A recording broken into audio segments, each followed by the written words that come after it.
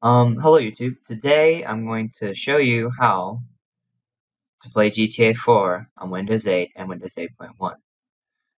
It's pretty easy to do. All you have to do is follow my instructions and you should be good to go.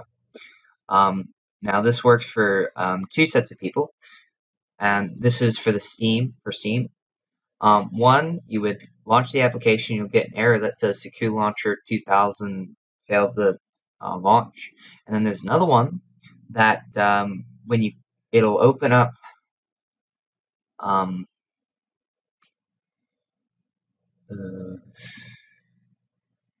this bit here. You would click play and it just wouldn't launch.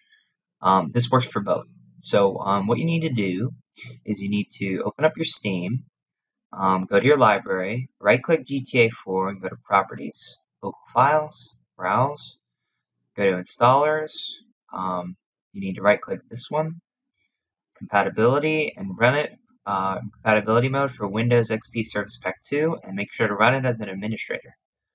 Okay, so install that and then go to here, and then for these three right here, you need to right click each one of them. Well, left click, right click, Properties, go to Compatibility and run compatibility mode for Windows Vista Service Pack 2. Make sure this is unchecked. Do that for this one, and this one. So then you can get out of Steam. And then you need to go in the description and then go to the website that's linked below, and it will take you to install and download and install this program here. You don't even have to have this running, you just have to install it, download it. I don't know why, but if you don't have this, it just won't launch. So download it. The game won't even appear here.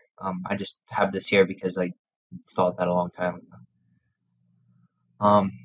So once you've downloaded and installed that, you can now go play GTA 4. I won't be able to show you it though because it's my screen recording software won't pick it up. But I'll make another video, I guess, that just shows it to you.